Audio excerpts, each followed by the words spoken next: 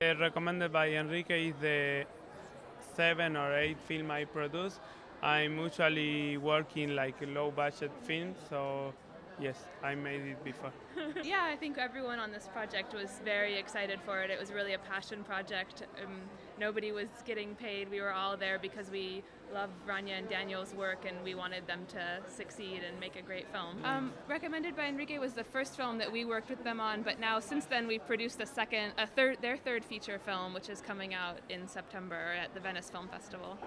Yeah. It's called H, so look forward to it.